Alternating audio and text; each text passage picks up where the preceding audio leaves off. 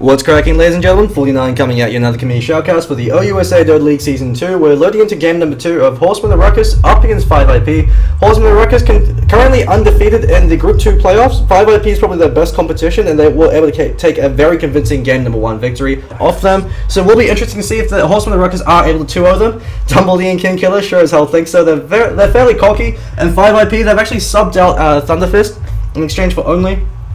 And so 5IP now running with Yoshi's little brother, as well as Ghoulie, formerly one of the players from Bambi Rising. Will be interesting to see what they decide to do for game number 2. And we've got an immediate Viper first ban coming out from 5IP. They don't want to deal with Kin's Viper again. He was able to completely dominate Mew in the mid matchup.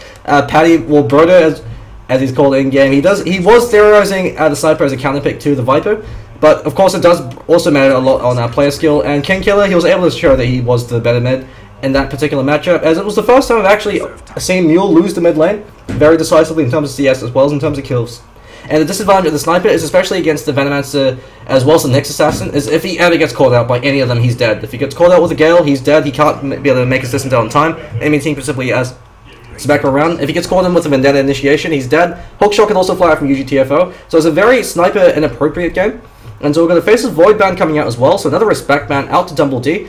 However, Tinker is now in the pool, as well as the Tidehunter. So this time, Tidehunter is probably going to be the first pick coming out from 5IP. But that being said, they don't want to give the Tinker away, as King Killer, fantastic Tinker player up on him. He does like to go for the 2 points and laser, then max out the March build. But he could also go for the very aggressive build. I believe in the only other game I've seen him play Tinker was up against, it could have been Tag C, no, it might have been Momentum Gaming. He went for a very early points up in the laser and missile. So 3 points in laser, 3 in missile, and then choosing to max out the March. And so that gave him much more early game power, as well as with the 2 points in March to ensure that he can find some farm. So instead decided to snowball off kills. And 5IP, Broder, he's the big bad drafter. He's the one that's going to make the decisions for his team. And he's starting to sweat as he's really dipping into his reserve time. He really doesn't want to give away the Tide, but he also doesn't want to give away the Tinker, especially to a Radiant side Horseman and Ruckus. And he instead goes for Shadow Shaman, so they could decide to pick up Tinker and the Tidehunter if they really want to, and that gives them 2 very powerful heroes, especially on the Radiant side, as Tinker has easy access to the Ancients. It's much more difficult to contest Radiant Ancients than it is to contest the Dire Ancients, because you've got TP support coming into the mid lane as well as the top lane.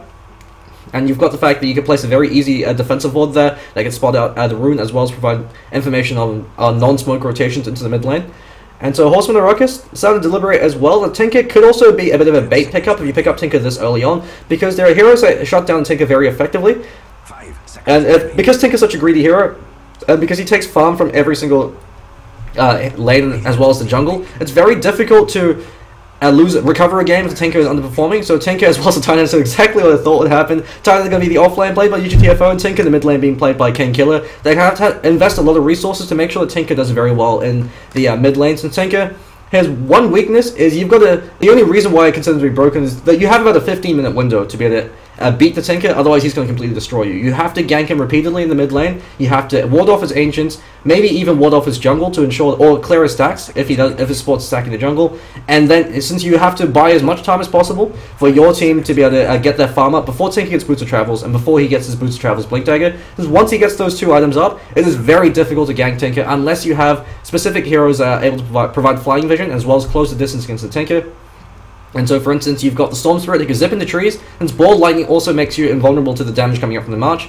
But if the game goes late enough, Tinker will be able to destroy the Storm Spirit. Once he gets the Dagon E-Blade combo up, he can actually blow up the Storm Spirit or blink out before the Storm Spirit is able to grab him. But then instead go for Death Prophet. So Death Prophet also a fairly effective Tinker counter in the sense that she could take all your towers before Tinker gets his farm up and before he's able to defend. The disadvantage of the Death Prophet is a Death Prophet v Tinker matchup is Tinker has fairly good base damage, and since he usually almost always starts with the Null Talisman, it gives him enough base damage to be able to contest CS against the Death Prophet. This Death Prophet has a horrible front swing, I think 0.6 front swing for her right click, and while she does have high base damage, she's reliant on her high base damage to be able to get CS or the Crypt Swarm, and so she does have the Crypt Swarm to control the lane, which is something Tinker doesn't have. He's got the laser, which he probably will be investing 2 points into, but Tinker v Death Prophet has a slight edge, since Death Prophet should be able to have rune control. But if the supports from Horsemen and Ruckus are able to deny Death Prophet those runes, then Tinker is able to break even, and he's able to win control of the lane. Since with the laser, it's very difficult to stay in lane up against a Tinker, so he just constantly throws at the laser. He uses the March to push you back. And we've got a third bad Clockwork Goblin coming up from Horsemen and Ruckus, so because they've picked up Tidehunter, they don't want to give the clock away to 5IP. And 5IP, Paddy banning out the Skywrath Mage. Will be interesting to see what his 4th ban is. Since they've picked up the Shadow Shaman for now, Shadow Shaman, very powerful support hero, if a bit greedy. That's the only drawback with the hero. If you want him to be effective in terms of ganking in the lane, you want him to start with boots first, so you can guarantee the shackle. But when you start with boots first on one of your support heroes, that means the other support hero has to pick up the slack, and that means that if you're not able to achieve kills with the early boots up in the Shadow Shaman, then he starts to taper off, since you have to get a fair amount of golden experience for the Shadow Shaman to be effective. You want him to get level 6, level 7 ASAP, and you want him to get arcane boots, and then maybe build a blink dagger in the later stages of the game, since it gives him that initiation power so he can hang back in the fights instead of being called out in the initial salvo of the initiation. Nature's Prophet, bad coming out from Horsemen of the Ruckus, as Nature's Prophet in the 1v1 offlane does very well against the Tidehunter.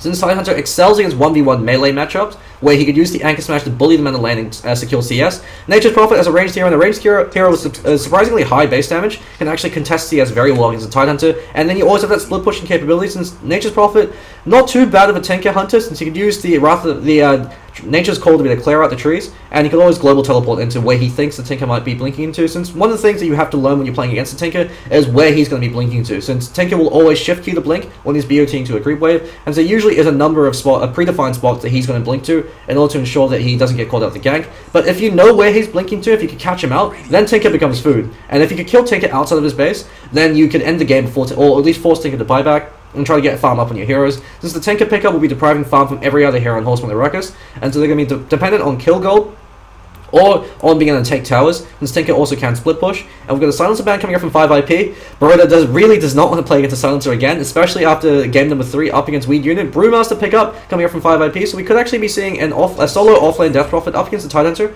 and a Brewmaster mid. Brewmaster in the mid lane, he has a very difficult time against the Tinker, just because as a melee hero, he always is going to be, he has to be wary of the March, since Tinker can throw out March and machines to be able to control creeps and ensure that he's able to get the rune. And since Brewmaster's a melee hero, he can't go anywhere near the creep wave when the March flies out. He has to hang back, and so it makes it difficult for him to find CS. But that being said, if Brewmaster is able to hit 6 very quickly, he can the instant he hits level 6, Tinker's dead. Once he drops the primal, he doesn't even have to get in range for the clap. He can just primal and go in for a kill there. And he should be able to secure the kill up on the Tinker. And so Tinker has to respect the power of the Brewmaster and try to shut him down as much as possible. So it could be, we could be seeing Mule up on the mid lane Brewmaster, or we could actually be seeing an off lane Brewmaster. The drawback with the off lane Brewmaster is he only works against soft tri lanes. If the tri lane's aggressive enough to be able to go for a kill attempt on the Brewmaster, then Brewmaster tapers off very effectively. Because you have to get blink, you have to get arcane boots first to ensure that you have enough mana for the blink and split and blink clap split combo. And then you want the blink dagger to ensure that you get a clap off. Since Brewmaster, you want to clap before you split, since if you can land the clap on multiple heroes, it makes it very easy for your CC rotation come out. Since the Earth Panda, you stun one with the boulder, you immediately tab, and then you cyclone up the other using the Wind Panda, so you want to cyclone out, in this case, the Abbadon, so Abbadon can't save anybody. And we've got an Abbadon pickup coming up for Horsemen of Ruckus. Every single game Abbadon's been picked up, and it has actually been a 1-position Abbadon, and Dumbledy has actually run a core position Abbadon before. Abbadon is actually a very powerful core position hero because of the fact that he could just YOLO dive and just straight up trade the last hit, so he doesn't really give a damn if he gets low because he's always got that borrowed time. And because Abbadon is such a nuisance because of the excellent time on target he has, since you'll be having phase boots as well as the Curse of Advance, you can't run away from the big bad Nazgul, he'll be able to run you down. He actually is very powerful core hero in taking these early fights, because he just runs at your backline heroes. He runs at the Shadow Shaman. Shadow Shaman can't do anything to the Abbadon. If he shackles him, then the Tinker just blows him up with the Laser Rocket. Titan throws out the Ravage. If you don't shackle him, he can always Aphotic Shield whoever you are shackling, or whoever you hex, and he just runs at you because he's got the borrowed time, so he knows that there's nothing he can do. The only thing the Shadow Shaman can reliably do is turn into a chicken to run the hell the other way, and when you're wasting your hex on the Abbadon, who's going to be back in the fight anyway, it means that you're wasting a lot of time. You're wasting a lot of resources that could be going towards controlling the Tinker or controlling the Tidehunter. The Tidehunter is going to be guaranteed to be able to get very easy either counter initiates or initiates off. So that's the advantage of the Tidehunter. It's the reason why he's currently the most powerful offlane here in the game. Is he works very well either aggressively if you get a good blink Ravage off on the enemy team. If you're able to catch up their backline, you can win that fight off the back of the Ravage. Or defensively, since if they go in, if Brewmaster blinks and the rest of his team follow up to try to kill the Tinker, Tidehunter just throws out the Ravage. If he's able to catch out the advancing enemy team, that also spells doom for your team, since Abbadon's also a fantastic counter-initiator with the Aphotic Shield. And we've got a Rubick pickup coming up from 5IP. Rubick does a lot of work against this particular lineup because you can steal the Titan to Ravage, so if Rubick's able to get a Blink Dagger, and if he can steal and return that Ravage, you could turn the entire fight around off the back of that. Navi's Kuroki, famous for being able to do that, as well as Dendy himself, back when Rubick used to be a mid-viable hero. Now, not so much. Rubick actually is a very weak support hero. You only ever pick him as a counter pick, or unless you have a specific setup, and you don't have access to the Bane Elemental or the Shadow Demon.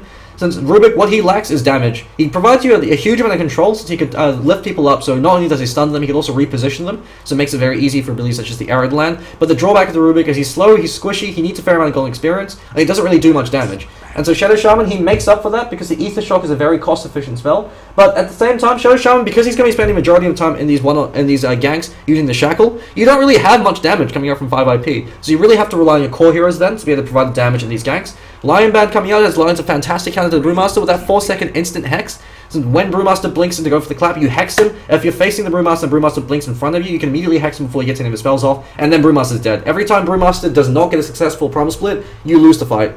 And losing a fight with the lineup that 5 IP have, it's entirely dependent on deathballing. They have to win every single fight, or even if they win only by a little, they have to win these fights so they can take towers. If they're unable to win these fights and take the towers, then their lineup falls behind. That's Horsemen the Ruckus. They've got the best late game hero in the game. They've got the Tinker. It's almost impossible to breach high ground against a Tinker that plays effectively, because once he has a blink dagger, he blinks out of your blink initiation range and starts spamming the march. And so the march is timed so it lands just outside of the tower wave, so when the creep wave pushes up, they'll be walking through the march, and so by the time they get to high ground and have vision of your base, they're already dead or almost dead, and so you don't know where the Tinker is first of all, so he could be sitting anywhere, and you also have the fact that he's always throwing out missiles, and so your heroes are constantly taking a lot of chip damage. Bristleback being banned out, and the off chance that it's going to be a safe lane Brewmaster, since Bristleback actually does very well against this soft tri lane, because you've got the Ancient Apparition who actually doesn't have any reliable lockdown. Cold Feet needs a setup spell, and if Abbadon's going to be another support hero, then he doesn't have any lockdown at all. Abbadon, he's a purely defensive support hero. It's the reason why you usually see him as a core position when he's picked up, is because while you can run him as a support hero, he doesn't really work too well because you need levels on him, and he can't rotate. He can only rotate defensively, so that's why Abbadon's very rarely picked up. You can use him as a counter pick in certain heroes, such as the Bat Rider, if you're able to get your Aphotic Shield off as he lassos. Before he gets the Skyhook combo with the Blink at the 4-star, then Abbadon works very well against certain matchups, or against the Mirana. If a hero takes an error, you shield them, you turn around, you kill the Mirana. So we're going to be seeing a core position Abbadon with the Sand King as the final support pickup. Ancient Apparition Sand King, not the greatest support duo. Sand King will be forced to go for boots in this particular support duo if he wants to be effective, since without the boots it's very easy for the enemy heroes to be able to get out of the way before Sand King can close the distance to get that Burrow Strike. Razor as the final pickup, so we're going to be seeing Wolfcut once again on the Razor. So far 0% win rate, so 2 games in the Razor, it's the 3rd game now. Let's see if he can break that spree. Method Man going to be playing that Sand King, probably going to be stacking up the jungle a lot, making good use of that to get a very early Arcane Boots or very early Blink Dagger. Let's see if he can get some good ultimates off, but otherwise, Jamie, please try to land a good epicenter while the camera's on you. And Mule going to be the mid lane Death Prophet, so they are going to be sending Broda into the off lane, so Broda going to be the Brewmaster this time with Only, as well as Ghoulie going to be support hero, so I believe Ghoulie will be playing the Shadow Shaman, and Only, Yoshi's little brother, going to be playing that Rubick. And so Wolfgang is going to be the safe lane farmer up on that Razor, so with the Shadow Shaman, Razor is absolutely fantastic combo, because Shackle ensures that you're able to get a good standard link off, and if you get a good standard link off, you kill everybody. There's no hero that can stand against a Razor that gets a good link off, just because he steals such an obscene amount of damage. Over for Horsemen the Ruckus, King Killer going to be the mid lane, as the Tinker actually choosing to hold onto his gold, so not going with the complete null talisman. Tinker players do this if they think they're going to be having a fairly easy lane, or if they think the hero they're up against, they should have the damage advantage, so that ensures that they could get their Soul Ring, their bottle and Soul Ring up a lot faster. Dumbleknee going to be the safe lane Abbadon, starting with Quelling Blade. And he's one of those carry players that's able to get every single CS in lane if he's uncontested. If he is contested, they actually have a fairly powerful lane that could turn around and counter-initiate on the enemy team. They don't have the initial pick-off power unless a Method Man looks like he's not starting with boots. So he's actually going to be fairly irrelevant until he's able to find a fair amount of levels. You need level 2, level 3, you need level 3, level 4 Burrow Strike to be able to reliably initiate as the Sand King on his own, unless you're able to get very early boots up and have the boots advantage over the enemy. And Gats looks like he's the one going to be starting with the Observer Ward. Sand King starting with the Sentry as well as the Smoke. And so they want to de-ward the safety ward coming up from Broda to deprive him of as much vision as possible and shut him down. So Dire offlane is a very difficult time. Actually, they look like they swap. So Broda's going to be the support position Rubick, and Ghoulie going to be the offlane Brewmaster. So 5 IP, mixing things up a little bit. And Dumbleknee with that Quelling Blade on the Abbadon. If he's up against the Brewmaster, he should be able to out-CS the Brewmaster fairly effectively. Brewmaster, with the, he actually chooses to go for point and clap because he's the offlaner. If you're the solo lane or if you're against a 1v1 matchup, you usually go for point the Drunken Brawler, similar to ensure that you're able to get a lot of farm. But Dumbleknee with the higher base damage point, and with Abbadon's fairly good animation, and the Quelling Blade, he should be able to have enough damage to be able to out-CS the Brewmaster if he's left alone. And it looks like that's what they're doing. They decided to go for a tri-lane Titanto with the UGTFO rotating to the top lane with a very early Magic Stick up on him. You usually don't see a very early Magic Stick pickup unless it's against a particular matchup, so if you're against a Bristleback or a Bat Rider, then you start with Stick at 1. Otherwise, it's not worth it. And Mule, the reason why he's playing so defensively is Horsemen the Ruckus, they do this almost every game. They always go for a level 1 gank. And Mule's actually exposed himself, and so they can decide to go for this if they decide to commit mid, but they need Mule to move a bit closer together, closer towards the edge of the ramp, since he has to be around there. If he's hanging around where he is, he can immediately back off when they come in from this side. This is Sand King, he doesn't have enough points, or he doesn't have boots as well to be at a closer distance to be able to get that barrel strike off. And Smoke's actually broken, Mule immediately backs away, and that's a waste of a Smoke as well as a 2 supports time. And so Dumbledy in the bot lane, he's actually forced to fend for himself, and it's actually a dual lane coming out. With Ghoulie being given support from Broder to ensure that he's able to find his farm, since that's the biggest drawback with the Brewmaster, you have to end the game in 35 minutes. You've got one of the most powerful teamfight heroes for the first 35 minutes, but once those 35 minutes up, once BKB start to come online, and once carries get enough base damage, that they can just right-click down your pandas, then he starts to become very irrelevant. Broder lifts him up, he's like a lot of creep aggro damage though, and Dumbledy, he doesn't really give a damn, he's got the Aphotic Shield. Now, the Abbadon is one of the most difficult heroes to kill if he's played well, just because he can always deny himself the miscoil if he's very experienced and if you're able to get the timing right. And with the Aphotic Shield, it gives you a huge buffer of HP. It doesn't seem like much, and it's only about 110 damage at level 1 that you absorb and return back. But it's the fact that you're returning the damage back to the both heroes that gank you is what makes it quite dangerous. And Mule in the mid lane has actually been quite handily out CS. So while the level 1 gank completely failed, the upside of it is it forced Mule to play very passively, and so that meant that King Killer gets a free wave experience. This is what you do if you have a Shadow Fiend, to ensure that he gets that first wave of experience. And it looks like Tinker's going for a very aggressive build. 2 points in the laser, 1 point in the missile. King Killer, he's not one for playing passive, he likes to play hyper aggressive, it's his trademark. It's also his biggest flaw, since sometimes he overextends. Mule, much more patient player.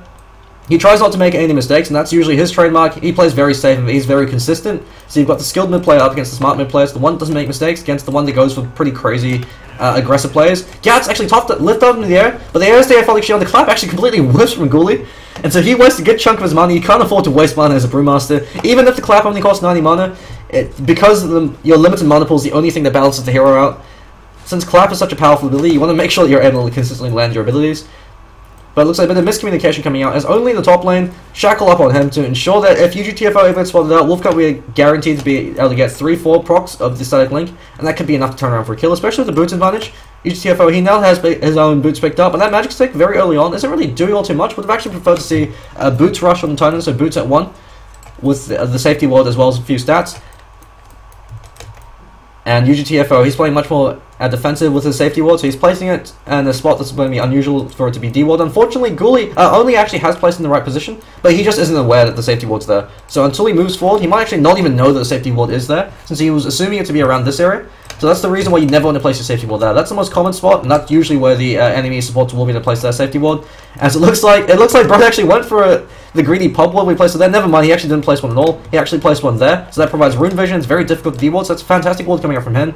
Method Man, since he's one of the sentries, he was expecting it to be over there, or over there, since these are the most common safety ward spots for the offlaner. That's why you usually want to place it here, since that also blocks the pull cab, or here. So that you want to make sure that you're able to waste the sentries from the support heroes, and also mind game them out. So if you fake them out with the ward, they don't know the ward's there. Then so long as you have that safety ward, it's very difficult to kill you.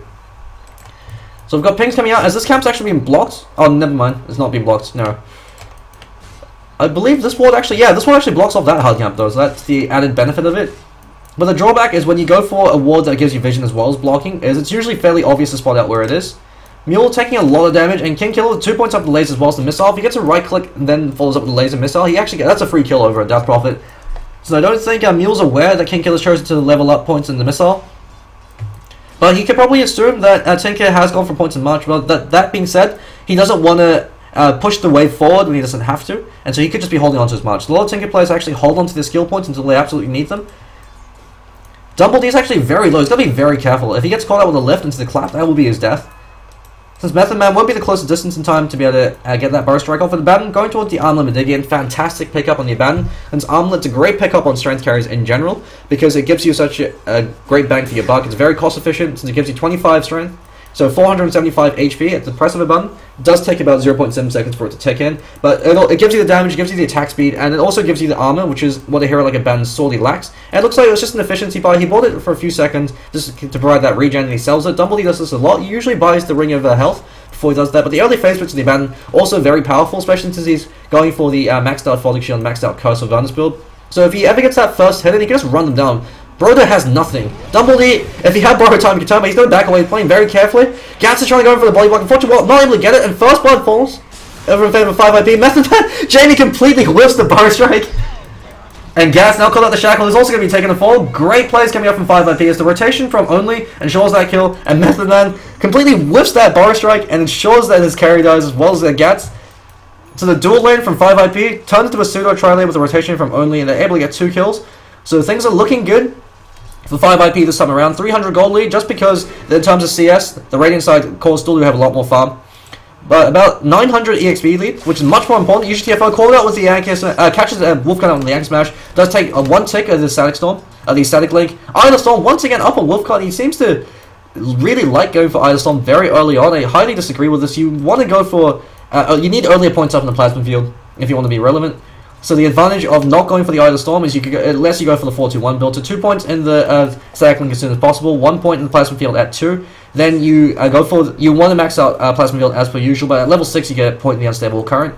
And so that gives you a good balance of offense and defense, since if you're playing 1v1 you can use the Static Link. So 2 points in Static Link gives you enough damage to be able to ensure that you have the CS advantage, which is why you go for 2 points as opposed to maxing it out. And Plasma Field gives you the huge, gives you a massive increase in burst damage. UGTFO, put up Link, forced to use Ravage defensively. If he had he actually could have TP'd out of there. He would have just barely had enough time. Now caught up with the Shackle. The Idle Storm is able to clean him up. If he Ravaged right as if he TP'd right as he Ravaged, he just would have had enough time to get TP out of there. But unfortunately, since he didn't time it perfectly, the Ravage doesn't give me enough stun time for him to ensure that he gets a TP off otherwise. And that meant that Brody could have lifted him or only could have gone for a Shackle. So good rotation coming up from 5IP. They know that they can't stay in the bottom lane, up against that tri-lane, since they're... So they still want to shut down that UGTFO to ensure that Wolfgun's having a good time as well. They want to make sure that they're able to win their core position lanes. And Ghoulie, now these goals primal split. He can be left alone. Ghoulie actually opting for phase boots. If Bambi, your captain, could see you now, he absolutely hates phase boots. And the rationale behind it is Brewmaster, you need mana to be able to use your spells. You always want to throw off a Drunken Haze as well as 2 claps and that primal split. You never want to find yourself in a position where you couldn't get a kill because you didn't have that extra mana for a clap because you used it for the Drunken Haze.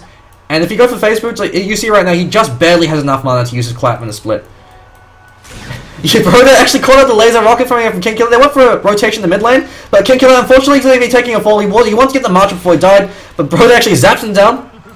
So he's not too happy after getting them more. He's able to clean him up, and King Killer immediately pings up the Ancients. He's saying that's been warded off. He's got his stack up, but because he went for the aggressive build, because he wasn't able to get any kills, the aggressive build coming out from Tinker actually opted for 3 points in the Martian Machine. So this is a very, very old school Tinker build. This is a Tinker build that used to happen about 2 years ago. We go for 2 points in Laser and 2 points in March to give yourself a very good laning phase and to give yourself a bit of kill potential if the enemy team can rotate on you. And then you want to max out the March.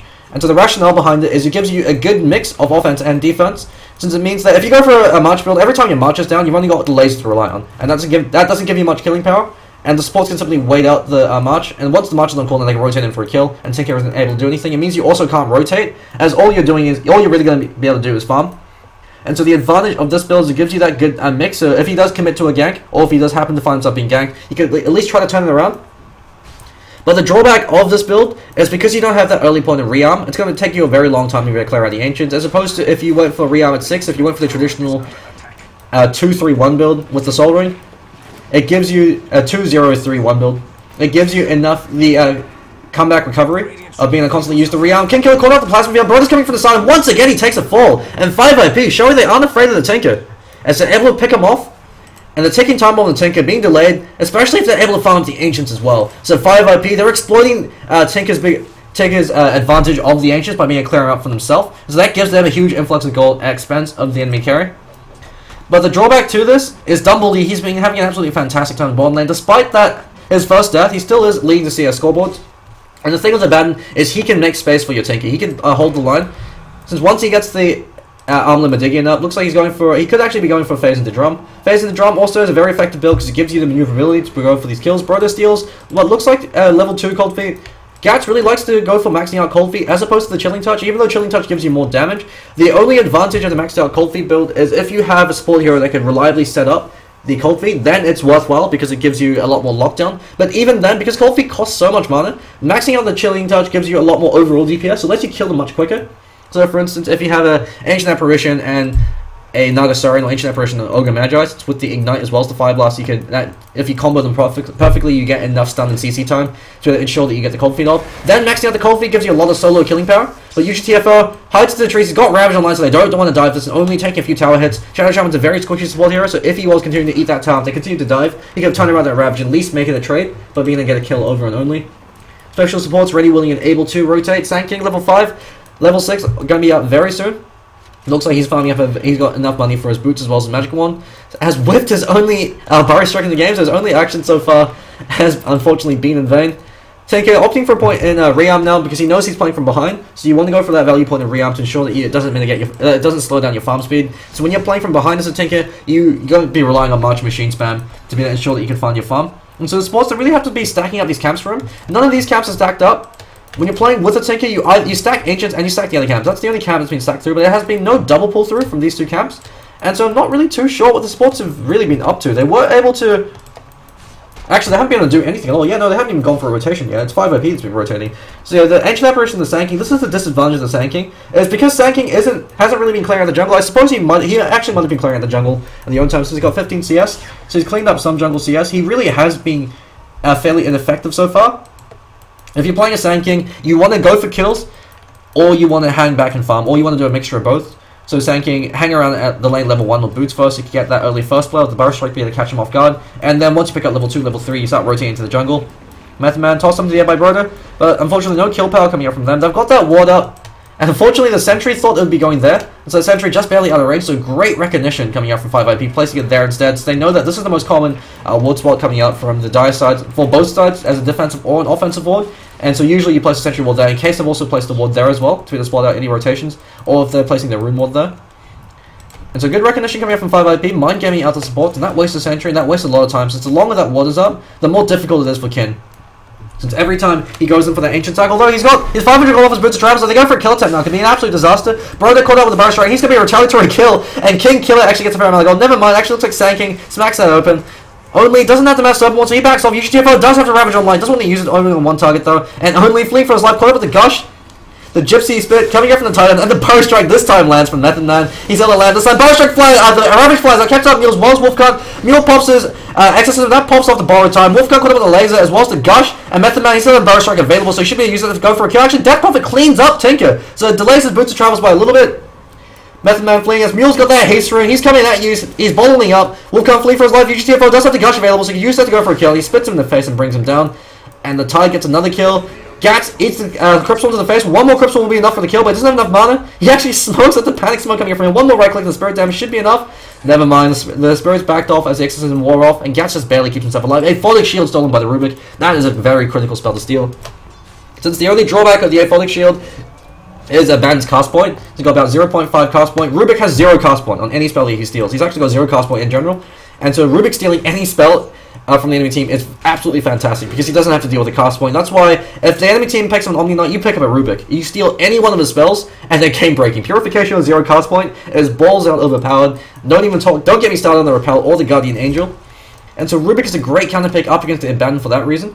And Brewmaster Ghoulie went for Phase Drum. This is a very, very old school build in the Brewmaster. Before Blink had 0 mana cost, you used to go for this back when Blink cost 75 mana. And that was because if you went for a very early Blink, you wouldn't have enough mana to be able to execute your combo. Dumbledore actually, his borrow time's off, he's very low. Ghoulie can actually decide to go for this. If he runs in with a split and then pops the Primal Split, could go for a kill over in the Abbadon. Chooses not to chance it. And Dumbledore with the treads up on him, probably going to be going towards, yeah, he goes for the Vladimir's Offering. Vladimir's Offering a great pickup on the Abbadon, because it gives you everything you need. It gives you armor, which you lack. It gives you the mana regen, which you need as an Abbadon, even if you're playing a core position Abbadon, just because you do chew through a fair amount of mana.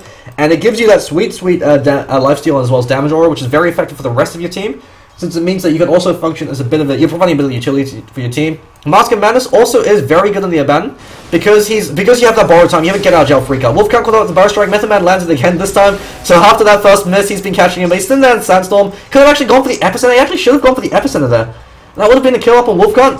And he just turns around with the Idol Storm, he backs away. Only's also there waiting in the wings, he doesn't have to mass open once, but goes into the shackle. UGTFO losing a lot of armor. Method Man, now he goes in for the Epicenter. The Epicenter comes out, he dies as he gets it off, it only brings him down. But it's a trade for a trade, support for support. UGTFO runs back forward. And Broder with the Iphotic Shield keeps Wolfgun alive. Epicenter being stolen every turn by Broder. Fantastic plays coming up for the Rubick. Ken Cole pops the invisibility room, fleeing for his life. Dumbledore shields himself up, says, buddy, you took my ability. He comes in for a kill.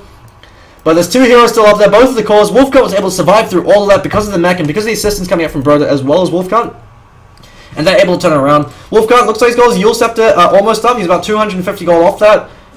And Dumbledore, Phase, Orb of Venom, and probably must be finishing his Drums of Endurance, give himself that extra movement speed. So it gives him about 500 movement speed with the Phase up and with the Curse of Venom, so it's a haste run basically, since you've always got 522 movement speed. Ancient Apparition, level 7, almost level 8, and only is able to pick up level 6 by killing Jamie. So Epicenter being committed to kill the support, as opposed to Wolfgun. If they used it on Wolfgun, they would have had enough damage to kill him, or if they would have brought him down low enough that UGTFO can feel comfortable when committing the Ravage. But unfortunately, it wasn't able to do so, and he got the Epicenter stolen as well, with Broder being able to return. So fantastic plays coming out from Broder. He gave his life up for that Epicenter, but it's more than worth it, so we get a fair amount of damage to secure another kill. Ken Killer caught up with the Grave Silence. Ancient Apparition, Ice Blast flies off, eclipses Garda. If it hit Broder full on, that would have been enough for a kill. And the Abbadon actually gets a kill in the top lane, as he just straight up dives. He's got the borrowed time, he's got the Aphotic Shield. He doesn't really give a damn. And Method Man able to soak up a much needed influx of golden spells experience. Level 8 up on him. He's got the Arcane Boots up, and he's about almost a third of the way to his Blink Dagger. Once he gets that Blink Dagger, Sand King becomes very, very scary. But it's always an issue of when he gets that Blink Dagger. And Ghoulie, he actually hasn't been rotating at all. I don't know what this Brewmaster's been accomplishing. He's been sitting there in the off lane. He hasn't been going for kills. He hasn't used Primal Split once. Every time Primal Split is up, that's a free kill and potentially a free tower with 11 to 5 IP. You have to be able to take advantage of this, because the later the game goes, Brewmaster becomes very irrelevant post 35 minutes, especially against an Abbadon. If Abbadon ever picks up a BKB, you can't cycle him up, so he's always going to be the shield off wherever you boulder toss. And he actually could be taken forward, and might be forced to commit the Primal Split to keep himself alive. Never mind, the Drunken Brawl keeping him alive. As a Dumbledore, he actually missed 3 hits in a row, and so RNGesus from Ghoulie. But because he's going to be picking up a very late Blink Dagger, by 17 minutes you usually have Arcane Blink, and you're halfway towards your Item Scepter if you're having a good game. Gat once again cleaned up on the Death Prophet, and Mule, despite losing the CS war in the mid lane, actually he's beating King Killer for CS now. He's actually recovered very nicely. Boots of Travel's now up for Tinker, but he's 1,000 gold off his Blink Dagger. Only commits a ward very early on. He's actually caught up with the Barrister. He feeds.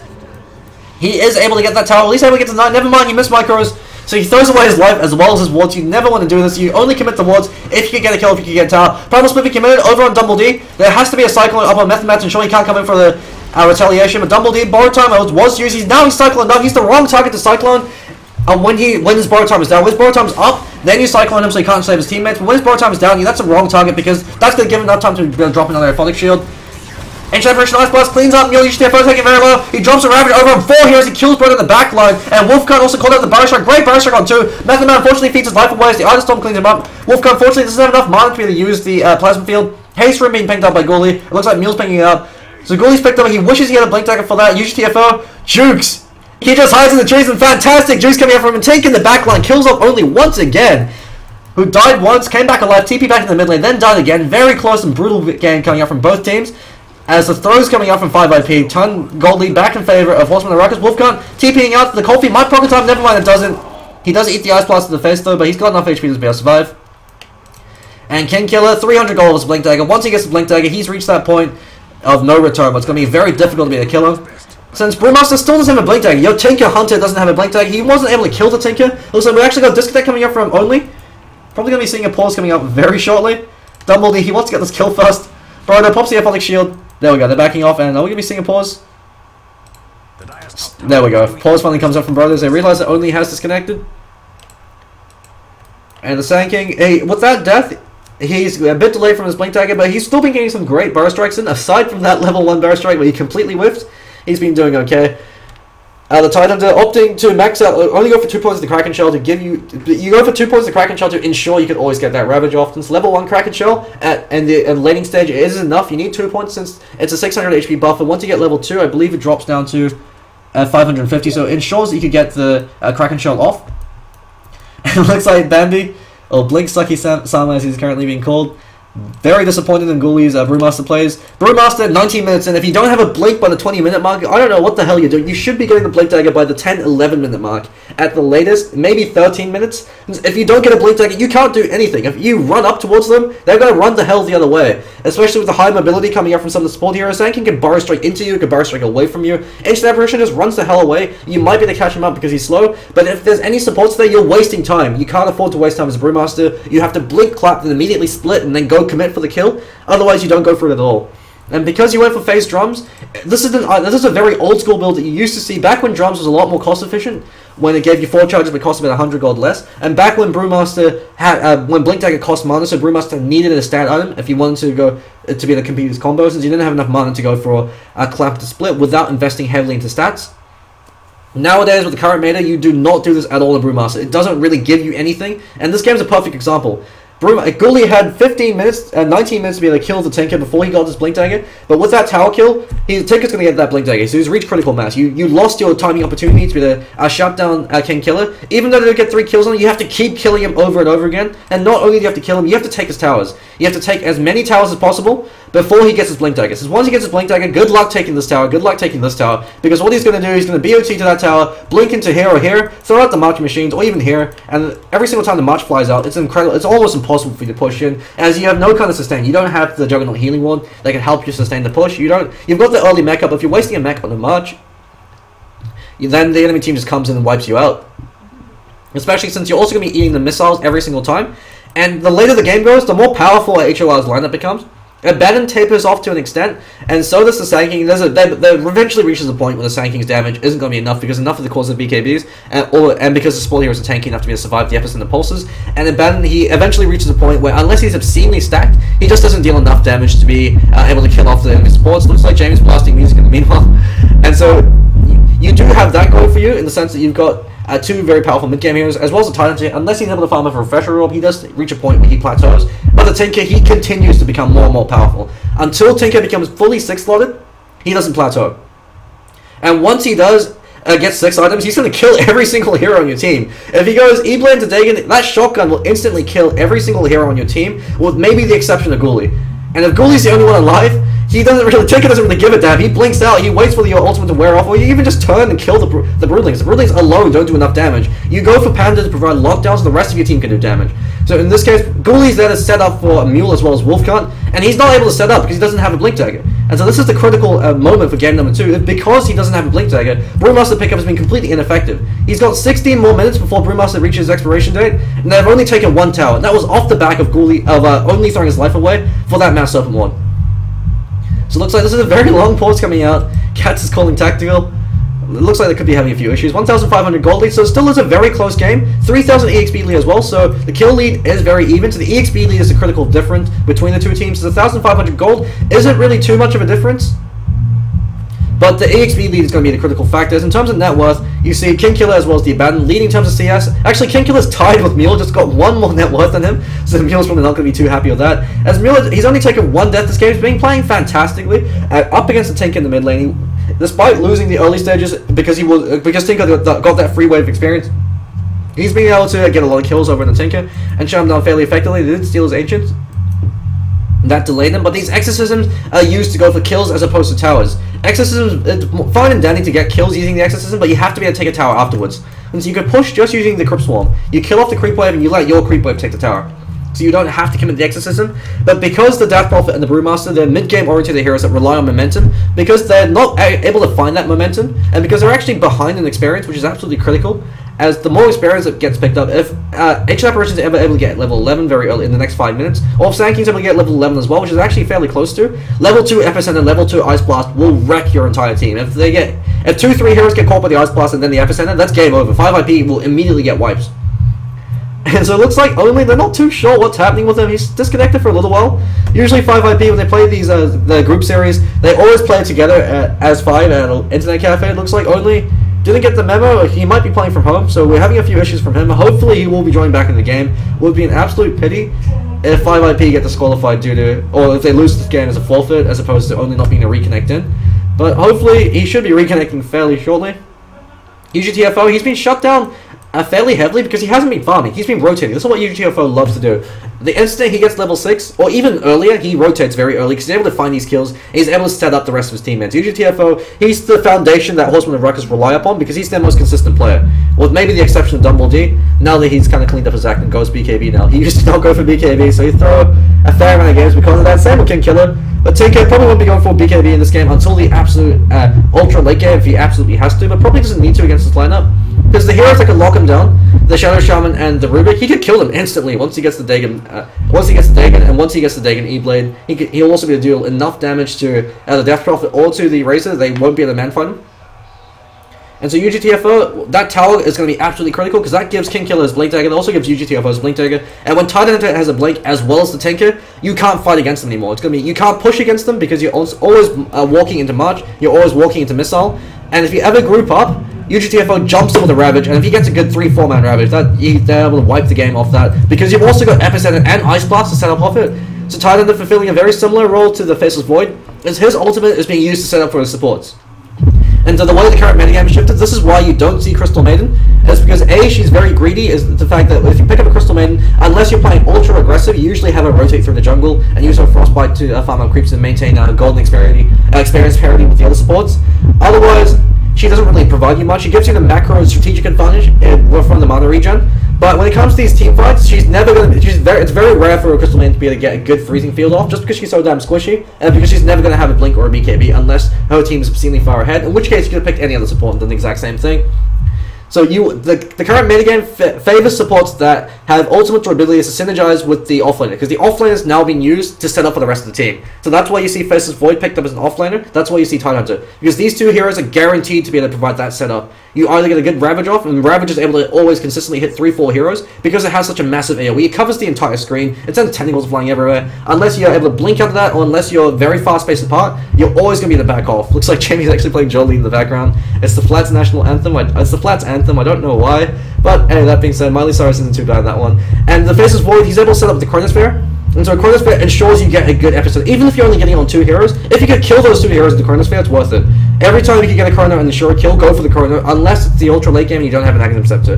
Those are the only caveats in those cases. Unless you're able to kill a priority target, you want to hold on to your Chronosphere. But in the early mid stage of the game, which is what the metagame currently favors, you want to be able to take these decisive actions. And so every single time Faceless Void finds a hero alone with the Chronosphere, from level 6 onwards, up till about the 25-26 minute mark when teamfight starts to become much more 5-man. If you can catch a single hero and kill them in the Chronosphere, go for it. Because if you kill that hero, the rest of your teammates can follow up, and you can take a tower. And the Titan Hunter, he functions in a similar fashion, in the sense that he's much more difficult to bully out of lane than the Faceless Void. Faceless Void's much more item dependent than the Titan Hunter, but Titan Hunter, he's going to win lane, he's going to decisively win lanes, 1v1 or even 1v3. So that's the advantage. So you lose out the late game potential with the with having Titan as your offlane compared to the Faceless Void, but you gain a much more greater mid game impact. It's Ravage much more easy and much more reliable to land on multiple heroes in the Chronosphere, and you also get an easier offlane. As Titan Hunter against a soft training, you can actually kill the supports because they can't do anything. Once you get 2 points up with the Kraken Shell, they right click to tickle you, and once you get 3-4 points up in the Anchor Smash, you deal obscene amounts of damage. Anchor Smash deals 225 damage every time you swing it. It's a 4-second cooldown, and it's got a 400 AoE. So you can reliably hit it on 1-2 heroes, and it looks like Only actually has reconnected. So having a few internet issues, but he should be reconnecting fairly soon. And so Titan Hunter, he gives you a much easier early game, but the drawback is he starts to taper off late game unless he's able to get obscenely farmed to pick up a Refresher Orb. Whereas the Faceless Void, he's relevant at all stages of the game, but the drawback to the Faceless Void is he has to find farm. If you shut down Ty can recover by stacking Ancients and by clearing them out, by stacking neutral creeps, or by going in for kills. Faceless Void, he can recover by going for solo pickoffs with the Chronosphere, but if he's really far behind, that's not going to be an option, and he still needs a lot of gold to be effective. As past the 20-minute mark, you need items to deal damage now, or you need to be able to provide lockdown for your team, so you either want to go for the Aghanim Scepter route, or you want to go for the carry route, or the pseudo carry route, where you pick up something like a BKB or a Maelstrom, where you start building more towards damage than conventional carry items. As if you're able to get level 3 Chronosphere very quickly, you shouldn't be going for the Aghanim Scepter then, since the main reason why you go for the Aghanim Scepter is the cooldown reduction to 60 seconds, but level 3 Chronosphere has an 80-second cooldown.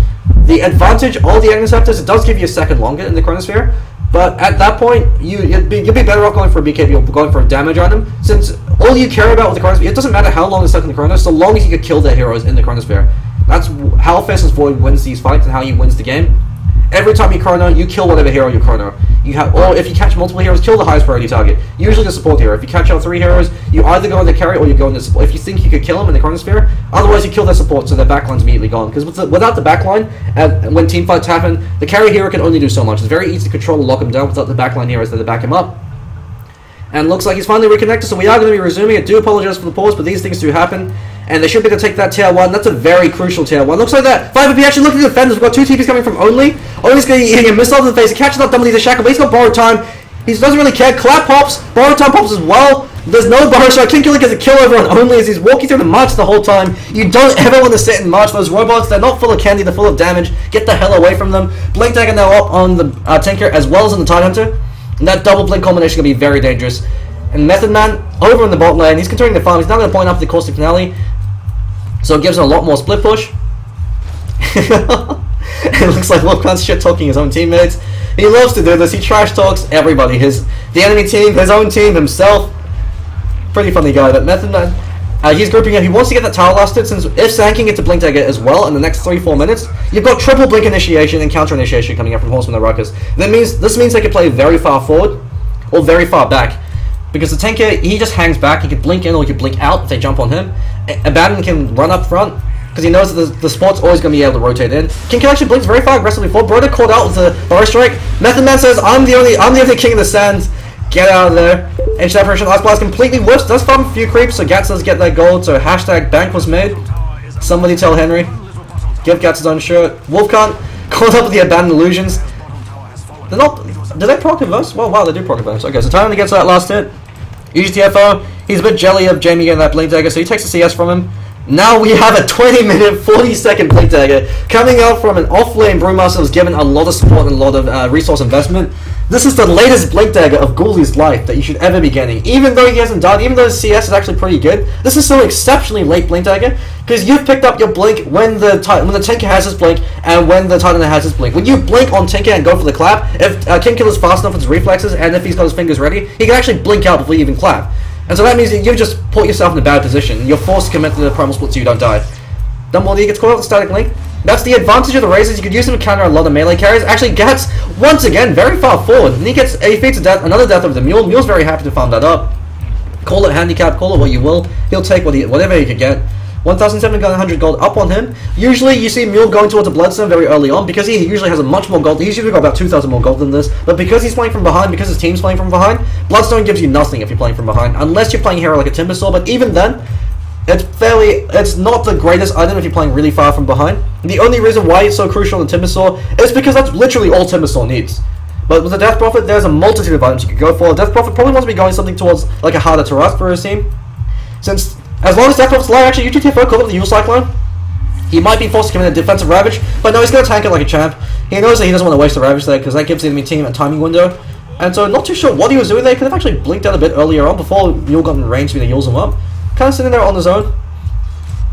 But while that's happening, space was made as King Killer farming up the Storm. He's got that 600 gold off that Dagon. Once that Dagon comes online, Only and Broder have to be incredibly careful. There's enough burst damage to instantly kill Shadow Shaman, and to at least force Broder back. He'll drop him to about 100 HP, but if he eats the Ravage as well, he's dead. This Rubick, he wants to buy a Blink Dagger, but you gotta take towers if you want the Blink.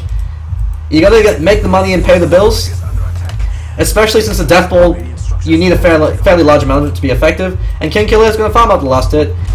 Sand King, he's got his Blink Dagger now, so you've got triple Blink Initiation or Counter Initiation coming up from Horsemen and Ruckus.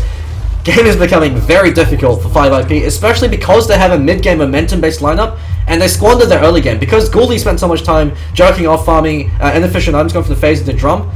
If he didn't go for the phase boots, if he just stuck with naked boots, and if he didn't go for the drum, he would have had Blink Dagger at 11 minutes. Or even 9 minutes, as he did actually get a fair amount of farm, and he got First Blood. And that 9-minute Blink Dagger would have made a complete world of difference. They could have kept killing King Killer over and over. Since Tinker, up against the Brewmaster gets to clap off, even without the split, that's enough to be able to go for a kill attempt and another hero to back him up. And Tinker now has his Dagon. So Ghoulie, you can blink on him, but he can blow you up, at least take a good chunk of your life before he gets on out of there. And UGTFO looks like he's on mech duty. Titan is a great mech carrier, because once he has his Blink Dagger, he doesn't really need any other. It's nice if you get Shiva's Guard or if you get the Refresher Orb, but it's not essential. I mean, the later the game goes, you're going to be guaranteed to get it in this kind of game. or even if you don't get the refresher orb, you've got enough damage and enough lockdown coming out from the rest of your team. That first Ravage is enough to set up for everybody else. And so Titan Hunter, he wants to go for a mechanism, because the Abbadon sure as hell isn't going for it. Dumbledore, he's saying I'm playing carry. It'll be interesting to see what Amy chooses to go for. I would like to see a sheep stick. I'd hope for a sheep stick with that ultimate orb, but knowing Dumbledore, he'll probably go for something like a Lincoln Sphere, just for the troll build. Or he could just be going for a man style the really old-fashioned way. But the advantage of Titan going for a mech is he's always going to get it off. It's the reason why Wraith King usually buys a mech if he's playing that 4 position role, nobody else is going for it, is you can't kill him fast enough or lock him down fast enough for him to not be able to get that mech off. Because with the Titan Hunter, he's got Kraken Shell. He will always get a Ravage, he'll always get a mech off. And so that's a huge factor, especially when you consider, if a squishy hero picks up a mech, you usually kill him before he gets the mech off, and you can win a fight off the back of that. Or you doom him if you've got a Doombringer. But with a hero like a Titan Hunter with the Kraken Shell, he will always, unless you have a Doom, he will always get off the Ravage as well as the mech. You Ravage and then mech, and your teammates are suddenly back in fighting action. And the Wraith King, he's got Reincarnate, so unless you've got a way to control his mana, so if you've got a Nyx Assassin, an Invoker that goes cross Wex, or the Lion, he's going to be able to reliably get off. Also the Anti-Mage, but Anti-Mage, if it's a one-position Wraith King actually does very well against the Anti-Mage, because he takes all his towers while the Anti-Mage is farming. But that's another story. The Anti-Mage is actually able to get some sick levels of farm. He also does counteract the Wraith King, since on paper the Mana Burn is enough to ensure he doesn't get that Reincarnate. And every time you don't get a Reincarnate, much like a clap, you lose a fight. Missile flies up. Wolfguard actually gets a very good link off. There's a 9-second link. Titan's actually able to finish off only the backgrounds. The drawback of the Shadow Shaman, but King Killer gonna be farmed up as looks like Ghoulies able to get that kill. Radiant Courier flying very far forward. UCFO gets a double kill, cycling up into the air. Mule pops his Exorcism very late to the party.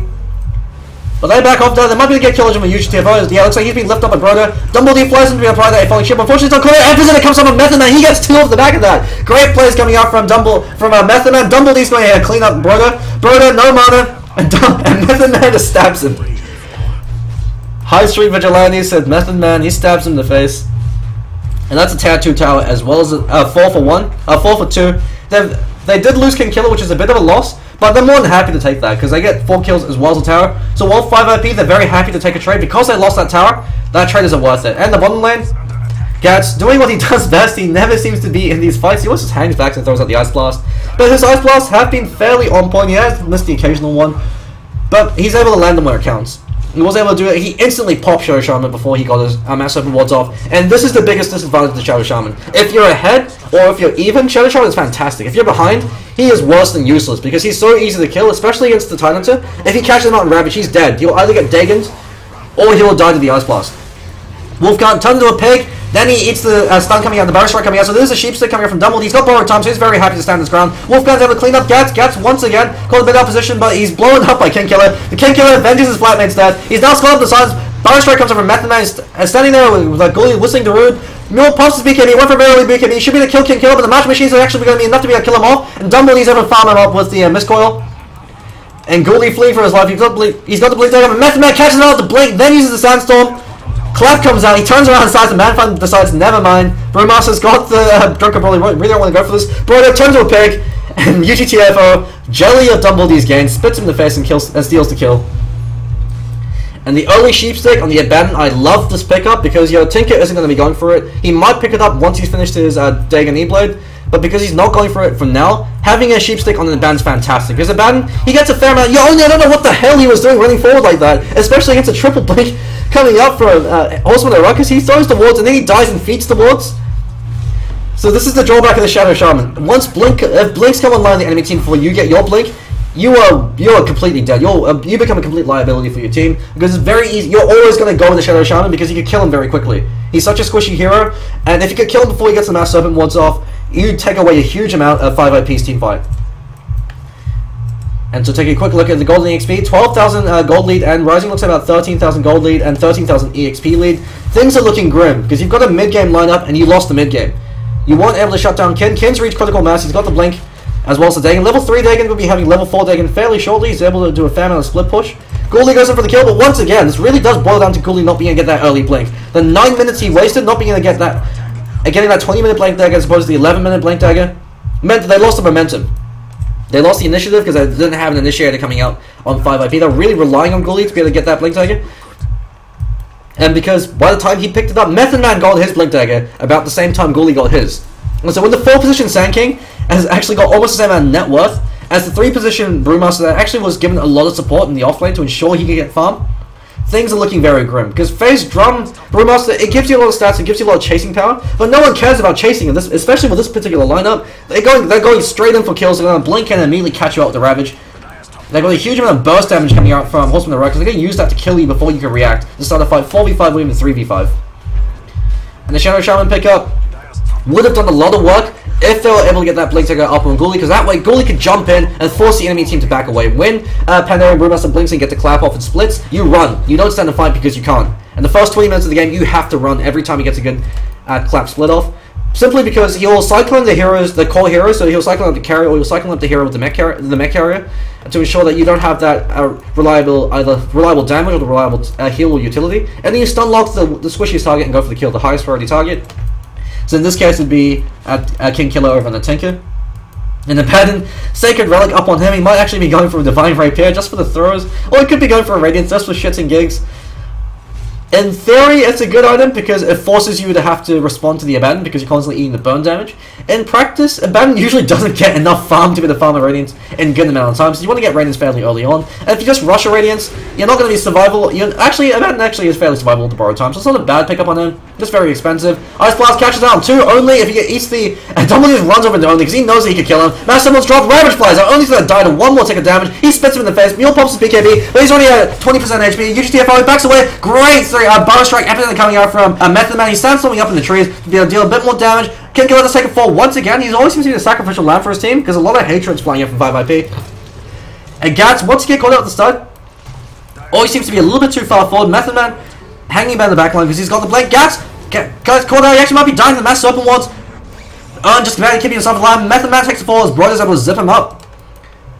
And they're going for it on the hunt. UGTFO cycloned up. Dumbledore decides to stand his ground because he knows he's got borrow time off cooldown. He shields UGTFO this time. He's got the sheep stick, so he actually turn around for a kill over Broder. If he decides to go for it, there we go. He goes for a kill over Broder. So holding onto his sheep stick, you can start to use the sheep stick. Use your sheep stick, Dumbledore, please.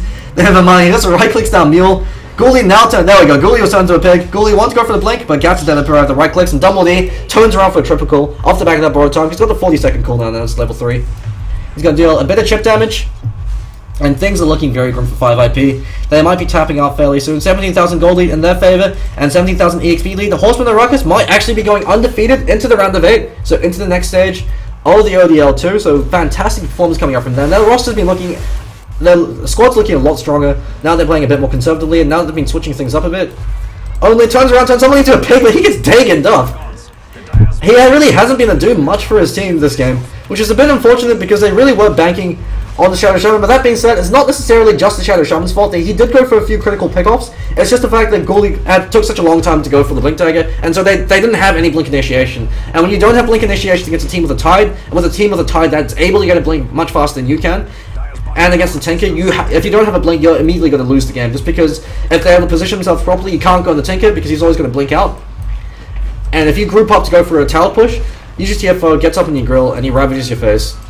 Dumbledore now picks up a Cranium Basher. Good pickup over on the Abbadon. So he actually went for the Abyssal Blade, choosing to pick up the Sacred Relic first.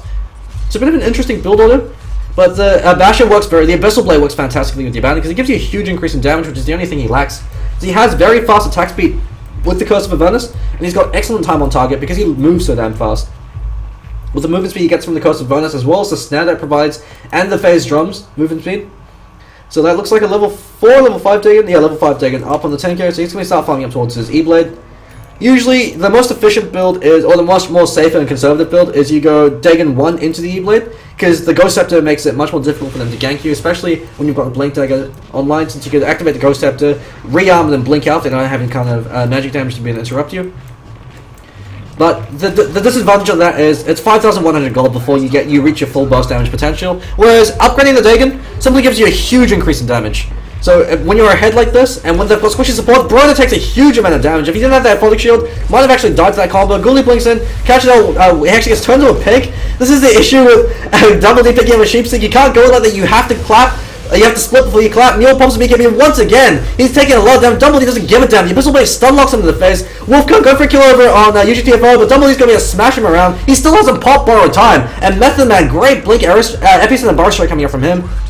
And that's going to be a tier 3 as I said, and the first of the racks going in favor of Horsemen of the Ruckus. Ghoulies brought back so he could get that split off, but if you split without your teammates, especially since he's going towards the Abbadon Scepter as well, you're not going to be able to do anything. The Abbadon Scepter is a huge mistake from Brewmaster. You go for an Abbadon Scepter if you could get it by the 20-minute mark. So if you go the conventional build, so Arcane Boots, Blink, and then you get a whole bunch of kills and you get to take a bunch of towers because you're a goddamn Brewmaster that it's got split. They're not going to be able to win these fights if you play effectively.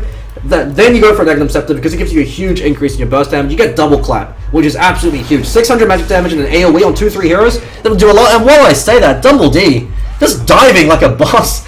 Tommy, please. It looks like he's actually duking out with Ghoulie, but Ghoulie with the Drunken Haze. There we go. The Drunken Haze has been taken off with the Athletic Shield. Catching out the Abyssal Blade, so he's got 2 stuns available on him.